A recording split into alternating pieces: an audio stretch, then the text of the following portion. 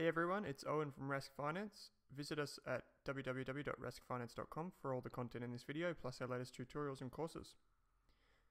This is the second tutorial in our series, The Value of Everything. It's a free online course that will help you understand why and how analysts and investors calculate the value of all types of businesses, stocks, assets, and more. This is the second tutorial. In it, I'll quickly discuss what valuation is and what the best investors are looking to find. But first, our disclaimer. Just give you a moment to read that. So in value investing, there are two terms you'll come across very often. The first is intrinsic value, sometimes called a price target by sell-side analysts. And the second one is more of a concept. It's the asymmetric return. We'll dig into these quickly. Oops, one too many. So intrinsic value, also called IV. It is the number that we calculate with a valuation model. It represents the worth of something, like a stock. We calculate intrinsic value using a model, a valuation model, like discounted cash flow analysis. But it's important to remember that models may not work in real life. The intrinsic value that you calculate may also be different to the value that I calculate.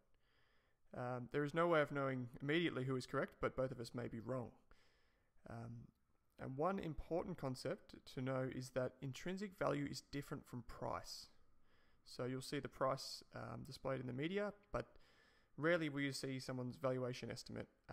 Sometimes you can log into particular portals like the Wall Street Journal or Thomson Reuters, and you'll find analyst price targets, which are valuations, but you'll rarely find good fund managers giving away their intellectual property and their intrinsic value estimates on a particular company. So what do I mean by intrinsic value is different from price? Here's a chart from our website. It shows the value of an asset with the dotted grey line and its price with the blue line. As you can see, the price of this investment moves around quite a lot. You can see it throughout here. But the value of the investment does not fluctuate anywhere near as much. It still changes, but not nearly as frequently as the price. That's because the valuations that we create are based on the asset's fundamentals. So one way you can think about it is if you were valuing your local coffee shop. If you valued it today, would you value it tomorrow and the next day and the day after that? There's a lot of work that goes into it, so you probably wouldn't. You would only value it when something changes with the business or if you learn something new about it. So in the stock market, when we learn or we find the latest results, or we do some research and learn something new about the company. You can also notice that the price and the value can move away from each other, and sometimes by a lot. So you can see here that the price keeps on moving away. Even though the intrinsic value increases slightly, the price is moving away much faster. That's actually normal. So in the share market, you'll find that the price is often around the consensus intrinsic value, so the consensus of all analysts, but sometimes it's slightly more. And this is the basic principle of behind intrinsic value. So if the intrinsic value is greater than the price of an asset, we say it is undervalued. For example, if we valued Apple at $200 per share and it is priced at $150, we would say that it is undervalued. If we value Apple at $100 and it is priced at $150, we would say it is overvalued. If the price equals the intrinsic value, we say it is around fair value. It's important to remember though that when these prices and valuations fluctuate, when there's different margins between the two, it's important to remember that they're just made from models. These valuations come from models, which, like we said, may not represent real life. And when we do valuations, many of us make mistakes. So it's important to think about intrinsic value as being generally right than specifically right, or in my case, it is better to be generally right than specifically wrong. And that will give you some comfort around the price moving away from intrinsic value. And one way we can adjust for the difference between price and value and us potentially being wrong is a concept called the margin of safety, also called the margin of error. This is the difference between our calculated value and market price. You can see it here with the red line. It's also known as the margin for error because it adjusts for us making that mistake in our research and or our valuation. So the second concept is asymmetric return. Let's say you are valuing Apple shares today and it's priced at $100. Anything above this white line here is profit, and anything below it is a loss.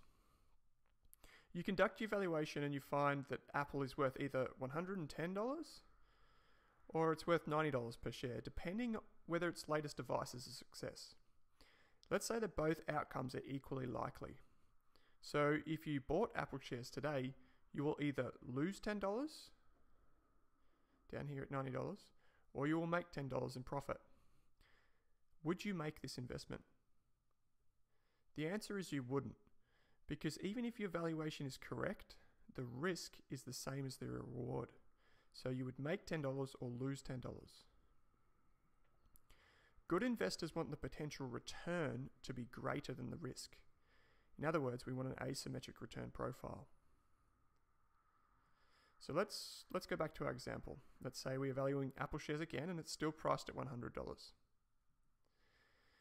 This time we conduct our valuation and we find that it is worth either $90 in the worst situation, $110 if the new device is received well, or $150 if the latest device is a hit with consumers.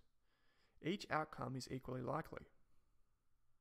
So what we have here is, if we buy Apple shares today, we believe that we will either lose $10, we will make $10, or $50 in profit. Would you take this investment?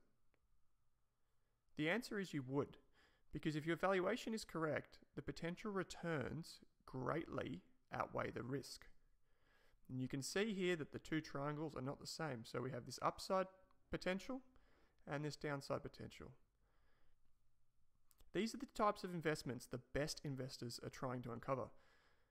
They know they won't get it right every time, but if they consistently take these risks with greater return potential, they expect to do well investing money over the long term. And that's the end of this tutorial. There's been no more slideshows in this series, I promise you. We'll be creating evaluation models we'll start creating evaluation models in our next tutorial. Remember, we're going to cover discounted cash flow, dividend models, earnings, power, value, and more. If you have any questions, be sure to find me on Twitter at @OwenRask, or visit us online at raskfinance.com. And I look forward to seeing you soon.